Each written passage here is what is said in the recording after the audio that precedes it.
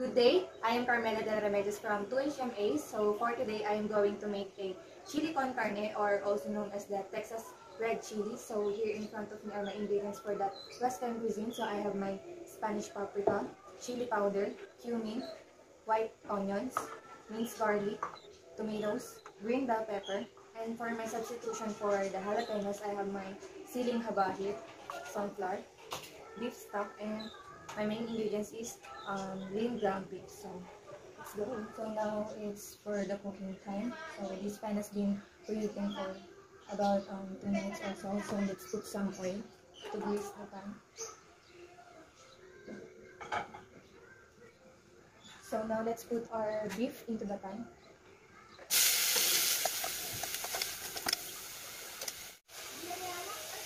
So now let's put the white onion, then the garlic, then let's mix it again.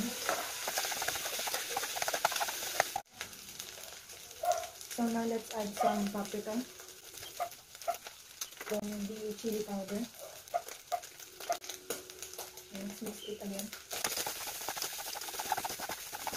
So now let's add the tomatoes, plus the green bell pepper,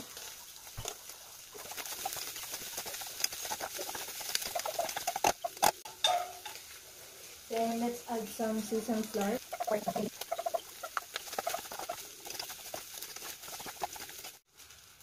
and now the siling haba.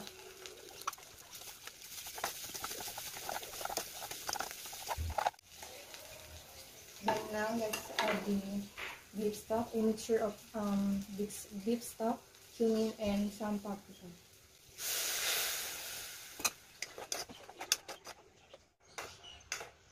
Then let's simmer this for about 30 to 40 minutes. So now it's time for the plating.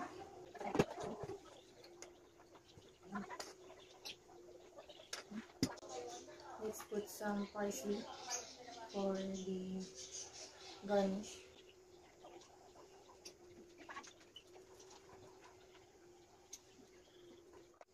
So this is my finished product.